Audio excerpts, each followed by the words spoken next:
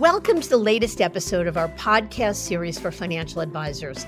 Today's episode is Advisor's Success Formula, closing the gap between high net worth client expectations and advisor services. It's a conversation with John Bowen, CEO and founder of CEG Worldwide. I'm Mindy Diamond, and this is the Diamond Podcast for financial advisors. This podcast is designed for advisors like you who are interested in learning more about the evolving wealth management industry through candid dialogue with breakaway advisors, those from the C-suite, and industry thought leaders. It's available on our website, diamond-consultants.com, as well as Apple Podcasts and other major podcast platforms. So be sure to subscribe and share it with your colleagues.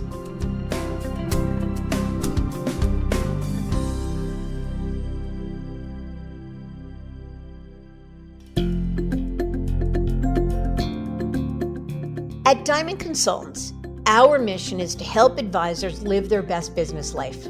We want every elite advisor to find exactly the right place for their business and their clients to thrive, whether it's at a wirehouse, a regional, boutique, or independent firm. As the industry's leading recruiters and consultants, we've transitioned more than $250 billion in assets under management in the past decade. And each year, 25% of transitioning advisors who manage $1 billion or more are our clients. Curious about where, why, and how advisors like you are moving? Download the latest Advisor Transition Report to learn more, including intel on recruiting deals and our insight and analysis on the latest trends in the wealth management space. You'll find it at diamond-consultants.com/transition report. Or if you'd like to talk, feel free to give us a call at 908-879-1002. The most successful businesses are often distinguished by this one trait. That is, the ability to recognize and fill gaps that may exist. In the wealth management industry, we often talk about the incongruence between an advisor's expectations and those of their firm. But what about the clients? Are their expectations well aligned with the advisor's ability to serve them? In a world where efficiency and client service is becoming more entrenched in technology and automation, the question remains whether clients are satisfied, particularly those in the high net worth segment. So John Bowen and his team at CEG Worldwide embarked upon a data-driven exercise to determine just that. In the latest of a series of reports on bridging the wealth management divide, they surveyed affluent clients to determine what they want most from their advisors. And ultimately, they found there was a gap between what clients expected and the services that advisors delivered.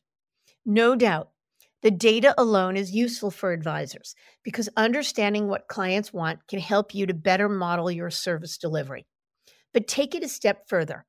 Think about how the knowledge can help you to better differentiate your business from others in the field. That is, to address needs that might otherwise be overlooked by your competitors. Plus, the ability to better serve your clients will foster enduring relationships, more referrals, and sustainable growth. So in this episode, my partner Lois and John dive into the data and come up with valuable action items for all advisors, whether they practice at a wirehouse, regional, boutique, or independent firm. There's a lot to learn, so let's get to it.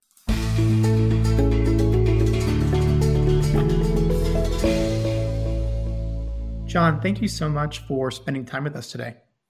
Well, I'm excited to be here, Lois. It's an opportunity to share with your audience some really big elements that can help them be even more successful, which is always fun to do. And that's what everyone tunes in for, is to elevate their level of success and their awareness. But before we dig into the meat of the episode and your very impactful research study, just for some context, can you share a bit about your background before founding your coaching company, CEG Worldwide? It's one of those things. I had the privilege of being an advisor for most of my career. I was an advisor for 26 years and played at every level. And in 1998, sold our $2 billion RIA practice. We were the largest advisor at the time, custodian at Schwab. So there were a lot of deal people trying to figure out what was going on in those days. So got a ridiculous multiplier and decided to sell. And it was a really hard decision. But one of the things that it gave me the opportunity to do is to start CEG. And the whole idea here is that as an advisor, I always felt like I was in an entrepreneurial fog. And I really wish there was someone, a consultant, a coach, or somebody that could give me the roadmap to be hugely successful. And I valued research tremendously. I saw the power of it in investments, but just there wasn't in those days the advisor research, best practices, what the affluent wanted at every level. And we decided to build a company around doing that. And that's what we do, is really focus in on what I would call the intelligence so that you can make smart decisions. We always talk about it as advisors, smart decisions about the money, but this is really about your business. How can you build a simple and elegant wealth management business where the business is indispensable to the right clients you want to serve? I love what you said, the entrepreneurial fog. I know I fall victim to that sometimes. You're always in go mode and don't always prioritize the right activities. So having a resource to bounce ideas off of, and also just, I think, point out maybe some flaws in your thinking or just reprogramming your way of doing things is ridiculously helpful. So in CEG, what would you say are the main challenges you're helping your clients overcome? This is one of the best industries in the world. You get to do well by doing well by others, but there's so many issues that keep people from being as successful advisors to be as successful as they really should be. In our research, we see the majority of advisors are making less than half what they should be doing based on the activity level. And one of the things that we really do is we're big on not just making money. We're financial services. Of course, that's important, but it's building an amazing life of significance. So how do you move from being frustrated, knowing that you're capable of a lot more, but just not sure, to building an amazing life of significance where you're taking care of your clients, your teammates, and your family and yourself, doing it in a way that business supports it, and you're able to do it quicker and faster than you ever thought possible. And we're going to really talk about that here. But it's so much getting over the frustration. There is such a roadmap out there of being successful that it's a shame more advisors aren't executing on this. And it goes back to our entrepreneurial fog we were talking about, Lewis, that you get caught up in the day-to-day, you're running hard, you're making some activity, and too many things are one-off. And this is a great business once you get the framework really working for you. Yep. I think too, what a wise sentiment is, no one's going to win an award for recreating the business model of being a financial advisor, in my opinion. So may as well leverage what others do really well and then add your own unique spin to it. Would you agree? Yeah. One of the things, we're all different. We all have different skill sets, unique abilities. And what we want to do is look at that framework and how can we customize it to get the outcome that we want? Because my definition of an amazing life of significance is probably different than yours, Lewis. And we're at different points in our career, what we want to achieve, and so on. And it should be yours. It should be, each advisor should be making that decision. But there's a roadmap, and speed's important. One of the things we're going to talk about today is what you can accomplish in the next 5 years. My belief with a roadmap, you can do it in 18 to 24 months. And what's the value of 3 years? It's huge for all of us.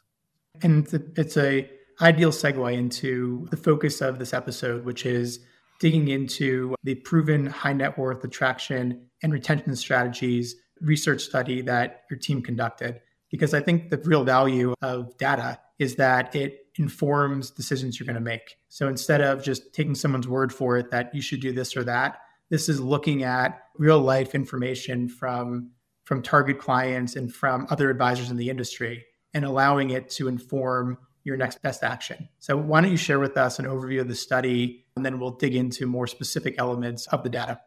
No, thanks, Lewis. And what it is, we call it closing the wealth management divide. And we're going to make this available. We'll give you a link so that you can download this, what we call Play to Win. This is the version we do. We have a company, CG Insights, that does the research, very comprehensive for all the corporate clients and media as well. And this is one written specifically for financial advisors. And as a listener here, we're going to make that available to you. But what the study was is we're always looking at what works best. What are the services that the affluent want from their primary financial advisor?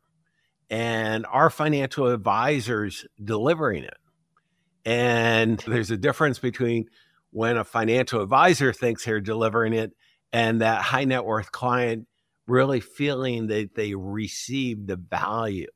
And so this study looks at how can we as advisors really gain a competitive edge. So first, we want to retain all our clients, but that are appropriate, that we can serve well. And at the same time, what we want to do is be able to have some differentiation that we can attract a steady stream of pre-qualified, pre-endorsed clients who are the clients we want to be a hero to. They're the right fit clients. And this study looks at that. It's 40 pages that you'll be able to download. Louis, you and I are going to go over the highlights of it, but this is the kind of thing that I always think of empirical research is just so powerful in our industry, and we want to have the applied experience. And because we have the coaching organization, the research, we're going to bring together both of those to get out of this entrepreneurial fog. Love it. So why, in your view, should advisors and business owners care? So obviously data is interesting. It's a good conversation piece. It informs potential actions. But specific to this study, why do you think advisors should really be paying attention? Well, I think the one thing that is so hard, we have a mastermind group and we had a couple hundred top advisors at that. We had an outside speaker, and this was about 6 years ago. I'll never forget, he took a picture off LinkedIn of all the guys and gals and put them together. And you really, from the guy's perspective, you couldn't tell the difference. They either had a red tie or a blue tie on type thing. And we don't realize how hard it is for us, for high net worth clients, to make that decision to switch to us. There is a very high number of people that are open to switching if you have a compelling value promise. So what this research shows you is not only what they want, but what they're not getting from your peers and how you can gain that competitive advantage. And that's huge. And it's also important, even if you're not looking to grow, but to maintain your existing clients. You want to have this because the speed of change that's going on, the competition in our industry is extremely high, but the opportunity is there too. And there's always going to be, with everything going on with technology today, there's going to be a smaller group of winners. And we want to help you play to win. Yep, I think that's right. And I think what I especially liked with what you said was the real opportunity is for capturing prospects who aren't receiving a level of service or a product, or basically their expectations aren't being met. Because I'm with you, that's the opportunity. It's not how do I create all the bells and whistles, but I'm creating something that my target consumer actually wants. So I love that, and I'm excited to dig in. Well, let me shoot in just a couple of numbers, and it's not in this study, but I feel like a kid in a candy store because we do an awful lot of research. We're surveying somebody at every single time, and we're looking at a group of $10 to $25 million investments, and this would be for many of you a high investable assets, but 2% of them were looking actively to change their primary financial advisor, and we're just finishing an entrepreneur study where 20% of the 2,049, so I just wrote an article on this, so I know this one off the top of my head, 2,049, 20% to switch advisors, and 18% are open. They think it's likely if they could find the compelling vision. So this is for those of you who want to move up market. If you can understand what your clients want, this is going to give you a big advantage. And it's not only delivering the client experience, you got to actually deliver on it, but you have to be able to communicate it as well. So let's talk about differentiation because it sounds like that's what we're driving at. In your expert opinion, do you believe there is a high level of differentiation amongst advisors across the industry, or is everyone fairly similar or homogenous? Well, that's where I was joking with the red and blue tie diversification. But, with the research, we didn't ask on tie colors, and I'm in Silicon Valley, so there aren't that many ties anymore. But when we said we were asked all these advisors, how do you differentiate yourself? Well, 58%, 58.2 said financial planning services. Okay, that's not a big differentiator. And the next one was level of customer service, 55%, comprehensive service, years of experience. These are the big differentiators that everybody's using. And the reality is that's not a competitive advantage. That's not specifically what they're looking for. If you think about it, Lewis, if you're having a conversation with a vendor and of any service, and they tell you they do good service, well, that's table stakes. Of course, I would expect that's at a minimum of what you do.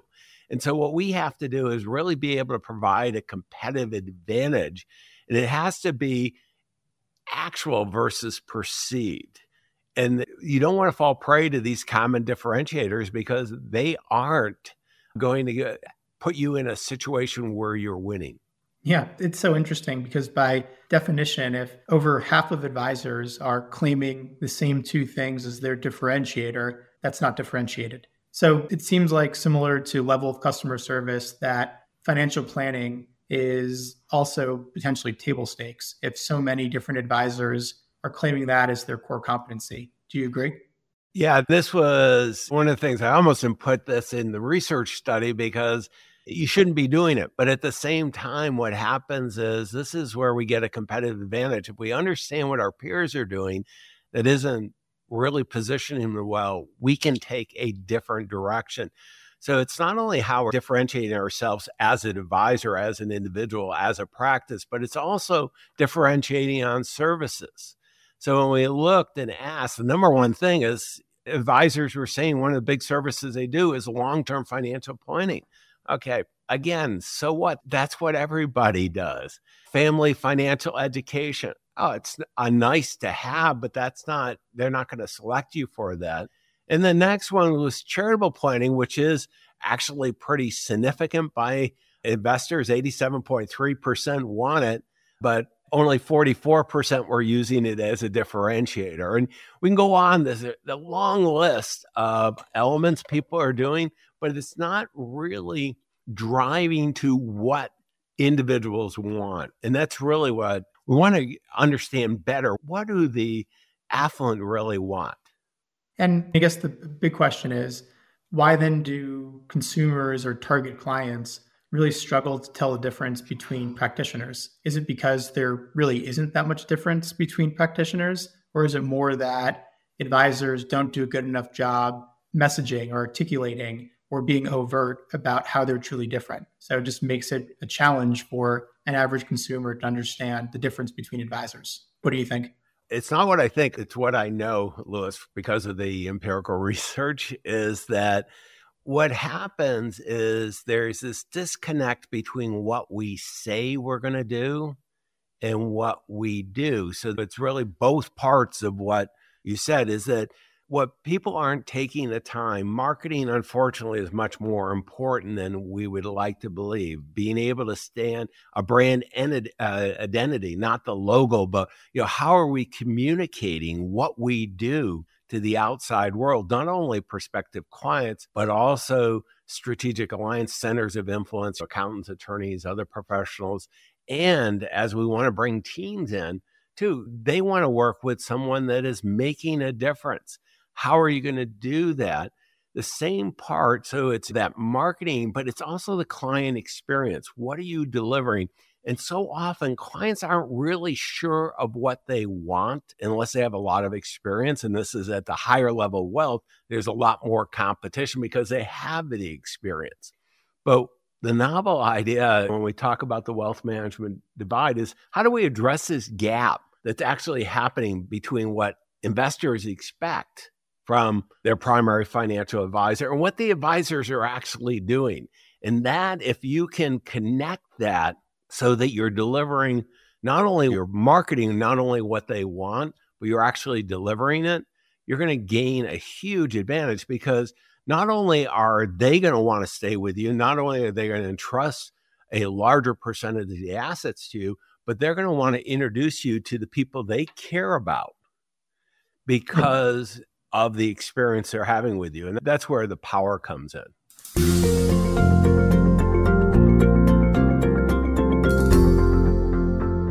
So let me play a little bit of devil's advocate with you. My guess is an average client of whatever wealth, two of the big things they're going to be looking for from a financial advisor is financial planning expertise and great customer service. So I think we agree that it's table stakes if people offer it. But are you saying that instead of talking about that as a differentiator, you talk about other services? How then will a consumer know if this firm has great service and does financial planning? If you catch my drift. Yeah. So the big thing is, if they're talking with you and exploring the potential of working together with you, they by definition think you have a good experience. Now, what you want to do is you want to provide them what is it that you deliver. Now, the way we look at it from a research perspective, we call it the big five. These are the 5 key concerns that affluent individuals, affluent to us is somebody with over $1 million or more of investable assets. And we study all the way up to the single family office. And we actually do some research in the single family office as well, which is typically 150, 250 million of net worth. And so the sweet spot for most advisors is that 1 to 25 million of investable assets. So let me share some of the direction there. There's 5 key concerns. Number 1, which is really great, is investment management. They want help making smart decisions about their money.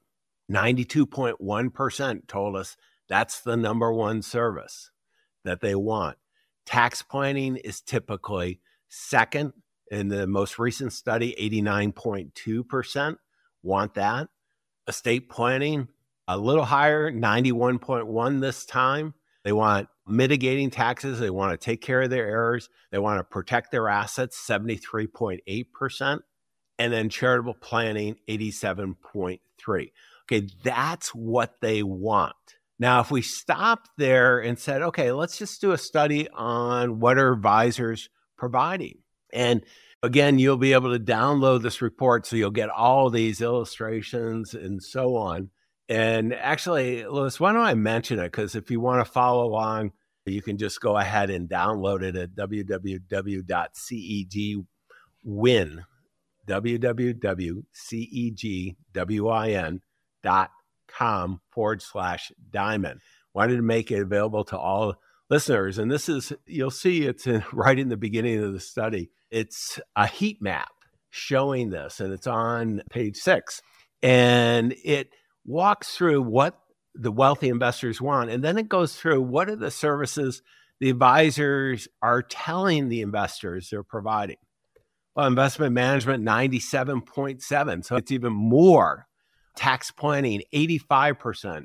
89% wanted it from investors. The advisors, 85% are providing it. Estate planning, 91% of the investors want it. 85% of the advisors say they're delivering it. Wealth protection, 73% want it on the investor side. 75% of the advisors say they're doing it. Charitable planning, 87.3%. The investors and advisors, 80%. Just stop there, Louis. This is where it's almost perfectly aligned. But we want one more question. And we said, do you perceive that you're receiving it? We asked the investors, do you perceive that you're receiving it? Well, I got to tell you, I was shocked even on investment management. Only 72% thought they were receiving the investment management from their advisor. Tax planning, high 80s on both sides, 24% thought they were receiving it.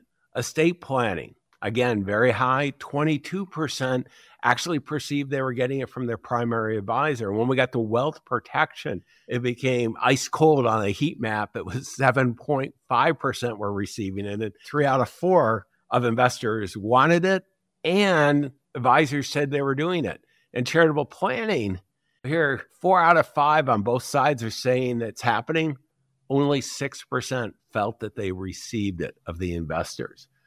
Boy, this should be eye-opening for everyone, for your existing clients. Or is this one of your clients being surveyed? Because there's a lot of disappointment there. Yeah, I think there's a lot of numbers that hard to make heads or tails of without really digging in. So I think what would be really helpful is let's go through and let's get more specific about what this data actually means and how advisors can implement certain changes to close this gap that you talk about. So let's back up a little bit. And we're going to agree that advisors seem to compete along an inefficient frontier, that what one does isn't really all that different from the other. So the question then is, what services can an advisor actually provide that are going to make them stand out from a crowded field? Yeah, this is where it's really interesting, because if you think of these 5 areas that I talked about as concerns, Louis, how do you position yourself that you're going to be able to do that in a way that others who are saying they're doing it, it's hard for a consumer, for an investor to judge. So one of the things to do is really start thinking about, okay, what would stand out? So one of my favorite right now, particularly if you're working with people with 5 million or more investable assets, virtual family office services. People want what they can have. You know, the idea of having a single family office, if an investor understands what that is, the idea here is you usually have some kind of major liquidity event. You have 150 to 250 million or more. Most of the studies we do are in the $500 million net worth. And what you're doing there is you want to have complete control. You want to have complete alignment. You want to have privacy. So you decide to hire your own, you in essence set up your own advisory group. And typically you'll start by hiring the partner from a major accounting firm to lead that, and you'll bring in, and it's a multi-million-dollar payroll. Okay, most of us can't afford that type thing or for very long. So creating with today's technology, you can offer these services, packaging them up as a virtual family office with the idea that you're the general manager. As the wealth manager, the general manager, you're going to address, let's say your specialty is on the investment side, but all those advanced planning, the mitigating taxes, taking care of the heirs, protecting the assets from being unjustly taken, and the charitable giving, you can work with other professionals. And because of today's technology, you can have access to people who would normally only work with family offices. They're happy to help you out on this, as well as the ability to communicate, obviously virtually. The same with, I mentioned earlier, the entrepreneurial services. When we talk about entrepreneurs, one of the things that was really very important to the entrepreneurs, this is 2049, we just surveyed, we haven't even finished the study, putting all the findings together for our corporate clients. But what we have is over half of them want an advisor that not only can address their personal wealth issues, and the average in this group was just under $16 million.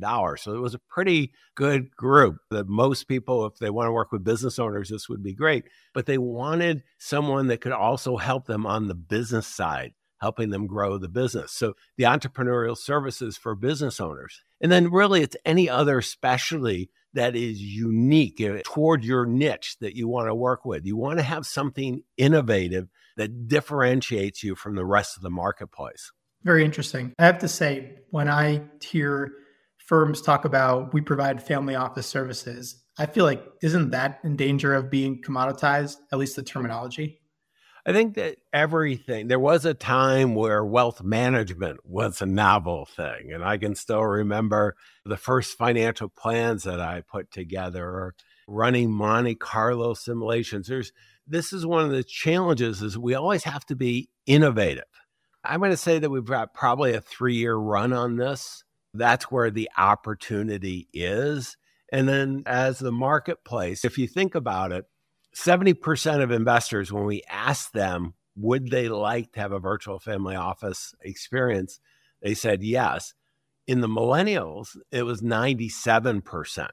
Okay, so depending on the market, you want to pick the branding, the positioning based on the audience you want to serve. If you're going for retirees from a corporate setting, a virtual family office doesn't make any sense at all.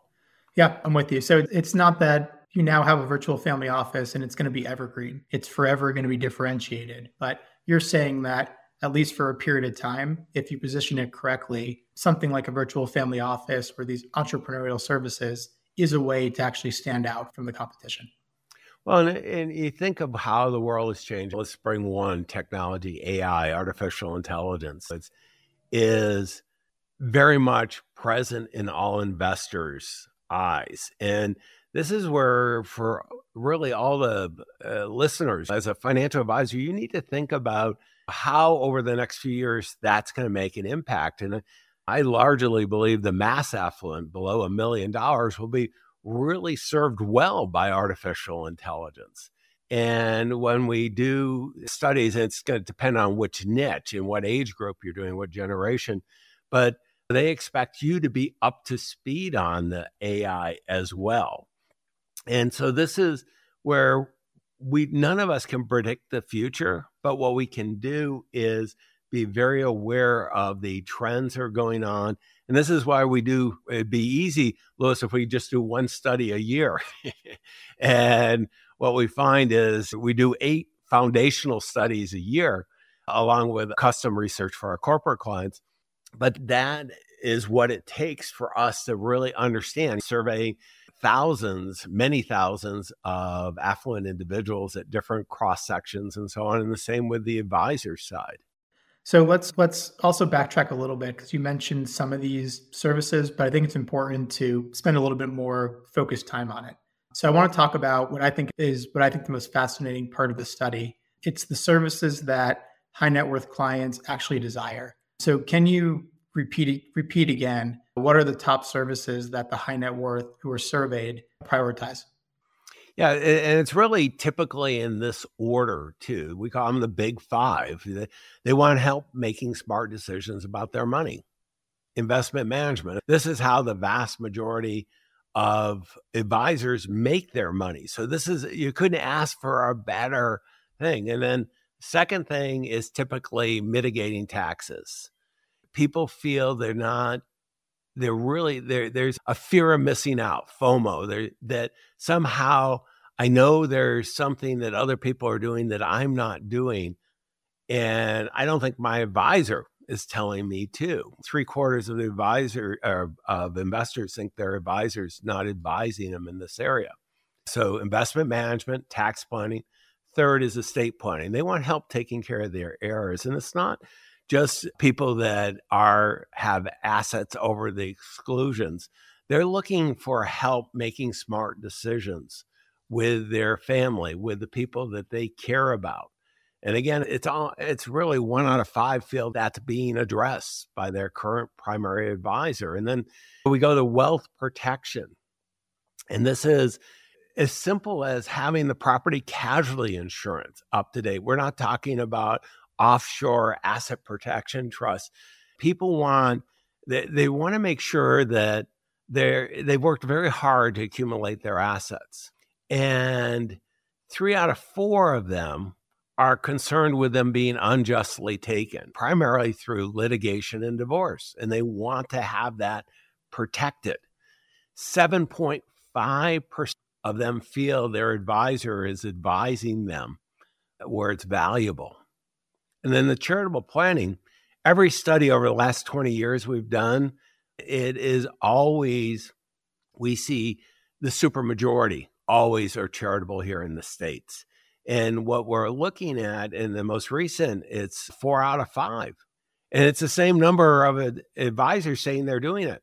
But when we ask, the investors, do you perceive that your advisor gave you valuable advice on charitable planning? Only 6% said that. So this is where, again, you should be delivering. If you want to build a successful wealth management business where it's simple and elegant, you want to move up market as the world's changing, be able to provide for what they want, you've got to address all 5 of these. And you have to have the messaging from a marketing perspective should communicate that.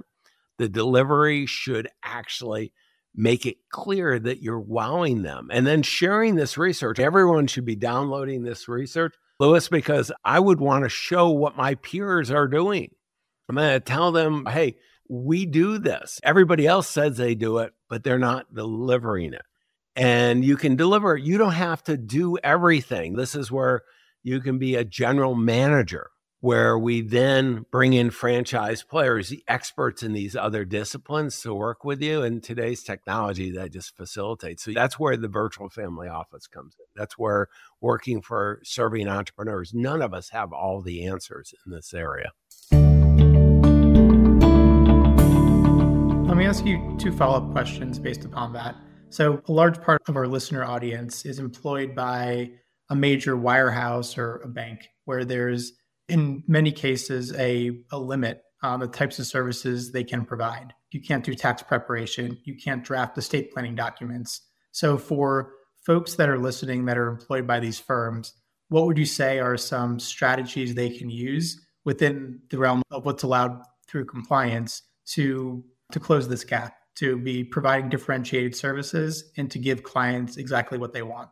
So at every major firm, there's an advanced planning group that will help you on mitigating taxes, taking care of the errors, protecting the assets, charitable planning. So they have access. And then there's another interest that, as you go up in wealth, the debt management, having access. All the major wirehouses have banking facilities. So you start building out the offer, and you can see in our research, we put in a lot more than the big 5. And what I would do is go ahead and customize the experience that I could deliver because of the resources of this major firm. In addition, what I would also do is go ahead and have strategic partners. You're not going to do the tax returns. That's actually not what they want. They want help making sure going forward they're mitigating their taxes. There's planning. Okay, it's very unlikely. I have a master's degree in tax, but it's from 1985, Louis. It's not very valuable right now. I want to work with a top tax planning. So bringing these franchise players, experts in the community you want to serve, whether it's geographically or a niche, bringing them together. The firms all support that. And not only does it help deliver a great experience through strategic partnerships, they can be the best referrals to you. They can introduce you to their best clients, and you can grow dramatically that way. We have all kinds of advisors who are bringing in from wirehouses large amounts, 50, 100, even 200 million in new assets each year through that process. It sounds like you're not saying that the advisor themselves or their team has to deliver these services directly. It's probably about being knowledgeable and adding value, but a big part of that value add could be having a trusted network of professionals who can actually implement some of these strategies. So you're not saying you have to go against compliance and start doing tax returns under the table. It's more about leaning into the capabilities that the firm already has, perhaps repackaging them or repositioning them, and then plugging the gaps with outside experts to really deliver this cohesive client experience. Yeah, and the one, I would never say go against compliance first, Louis, I think. But one of the things we want to build very valuable businesses, and quite honestly, the regulatory stuff is very challenging in our industry. You want to have strong compliance to help you on this. But you have tremendous resources at the firm, but you also have the ability to work with outside. People want, you're a good date. They want to work with you. They're looking at how can they enhance their businesses as well, and how can they deliver more value? These are the other professionals. Now, if you're on the independent side, it's quite simple. You're going to talk about how you're independent and you brought together all these resources and you didn't have the bias of the major firm. If you're a major firm, you're going to talk about the resources, the capital you have, and so on. But that's a really important part of distinction, is that no one person, no one firm has everything. And I think to a number of our clients who are interested in breaking away and taking the entrepreneurial leap, one of the reasons that they cite for doing it is so that they can differentiate themselves. So they have the ability to do tax preparation in-house if they want to, or to have a brand that's more synonymous with a certain expertise or client segment. So it seems like you kind of have two ways to implement these strategies. One is to lean into the current resources your firm has and repackage and reposition, and then fill in the gap with outside experts. Or if you're really entrepreneurial and see this vision of doing it yourself, is perhaps going out and creating your own firm in your own image with services that, based upon this research, that your prospects and existing clients actually want. Yeah, let me make two comments to it. One, tax returns are not very compelling for high net worth individuals. The planning is. So don't feel that you have to do tax returns. It's a low margin business. It's a grind business, all that. I'm a big believer that free markets work. So people, whether you're an advisor, the brands, quite honestly, of the major four wirehouses, we could argue whether over 2008, 2009, how much they were damaged.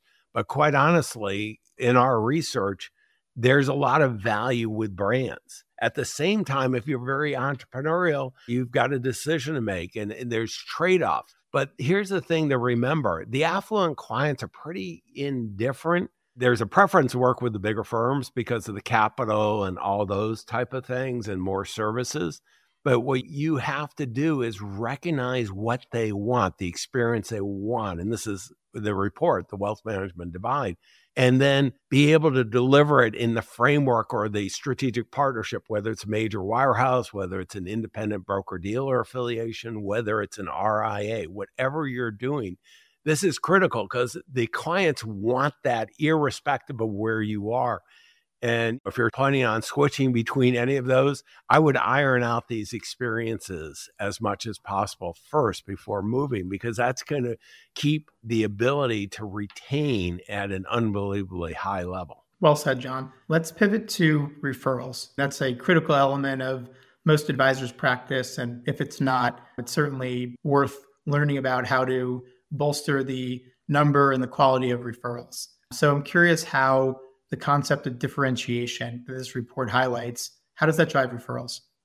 Let's go broad-based. When we think of referrals first, this is pivotal, as you were saying. And when we surveyed advisors, 35.8% from client referrals, that was the biggest source by far. And the top 20 clients on average sent 28 new clients to them. Think about that. That's huge. Now, these are referrals. That doesn't mean they actually became clients. I should have said it differently, but 28.8. That's a big number. And I'm going to put out there that the vast majority of advisors are not being proactive on referrals. So one of the things that you want to do in your positioning, as you think about how you're designing your business, you've got to have clarity of intent, not only for yourself, but for your clients. So they know who you want to be a hero to. Who do you want to serve? And don't try to serve everyone, because then nobody believes you. You've got to have a world-class client experience. So to the extent that people want to share experiences that are good. Now, a lot of us make the mistake, we think, it's only if our investments are doing good. No, it's actually the relationship. And it starts with that initial meeting. We're big believers in what we call a deep discovery meeting. Really understand that person more than anyone else out there. And we have a whole process of doing that through a mind map, 7 themes of questions, 62 questions that we do. And they want to refer you for that rather than the full wealth management. They know that you're going to really get that person and be able to make a difference. The other thing that's interesting is what we find is the best clients come from the attorneys, accountants. Huge, much lower numbers, but because they know the wealth of the person, and if you're clear, very significant. One of the things when a different study now that we did on 25 million and above, 25 million to about 250 million, the clients' referrals were still the number one, but the biggest reason that somebody of significant wealth moved, it was actually around 40%, was the investment bankers referring. So if you're going to play at the really high end, that's a referral. But it's always going to be the experience that you're delivering to who. And you've got to be able to communicate that. And then you have to set up a process of referrals. The one we like the most there's two methodologies depending on what you're doing. One is a second opinion. People understand a medical second opinion. You can offer a second opinion to the people, your clients, to the people they care about. And that's been very powerful. We have coaching clients that have grown by 20% a year just doing that if they have a good client base. If you're working at the higher market, you want to do a stress test. It's what family offices do. So if you're doing a virtual family office, it's a stress test where you're going to look to make sure they're making those smart decisions about their money, their wealth, so that they've got everything. There's nothing that's strategically likely to fail the way they've set it up, or have they missed opportunities? And people are very open to that as well, Louis. That's really helpful. I like what you said. The two strategies is the stress test or the second opinion, because it does feel less intimidating than, hey, refer me to your friends. It's more of a tangible value add. I wanted to latch on to connecting referrals to what we've been talking about the rest of this episode, which is the providing or closing the gap between the services that are actually differentiated that clients want and advisors are providing. Is it safe to say that by focusing on differentiating services and messaging them properly, that alone will help drive more referrals? Is that kind of where referrals fits into the puzzle? Yes, and then you have to be proactive. And so at the end of every meeting, what I would do is I would remind them of our second opinion service for the people they care about. And what we'll do is, just like we did, and this is very important that you're delivering a great experience right from the beginning, like the discovery meeting. You're going to simply say that I want to remind you that we have the second opinion service for our top clients. You're one of our top clients, and this is for the people you care about. With everything going on politically, economically, and socially, what we'll do is we'll take a look at, with the people that you introduce us to, we'll do complementary, take a look at where they are now, where they want to go, what are the gaps. We'll examine whether their current advisor is delivering an experience that's going to help them close that gap. And if not, we'll evaluate whether we're the right ones. And we're not right for everyone. And if we're not right and the other one, their current advisor isn't, we promise to point them in the right direction. I got to tell you that it's a very disarming, and it's a value creation rather than asking for a referral type. And so that's why that's been so successful. Excellent.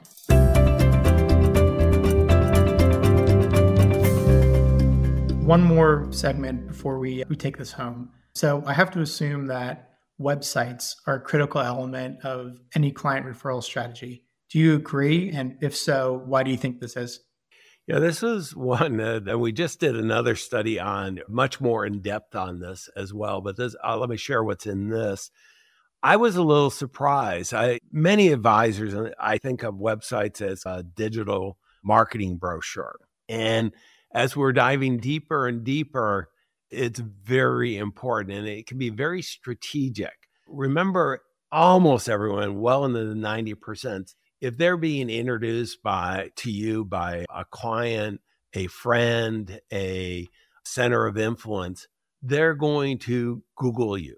They're going to look at your website, and that's going to have an impact. How consistent is the messaging from whoever referred to that website to the experience they get from you? And I can tell you, one of the things that was a little surprising to me, that a third of the advisors credit getting 10 to 24% of their new business from websites. And 25% felt that they got somewhere between a quarter and half of their business. And a very small percentage, but meaningful, 6%, said they got over half their business from their website. So this is where positioning that messaging, whatever you're doing, and setting the stage for a strategy call, a second opinion, or a stress test can be really powerful. And we invest all this time and energy building our business, and we've got this great resource that is very important. It's not that people are going to find you on a cold search, but what this should do is set the stage for whatever methodology of type of referral coming in. This is going to reinforce it and take it home. I would agree with you. Yeah, the website is the digital brochure. It's the first impression that you're making. So having a website, but also one that is different from other advisors, I'm with you, is critical. So all amazing perspectives that hopefully our listeners can take away and begin to implement to drive growth and drive change in their businesses. So John, appreciate it. And until next time.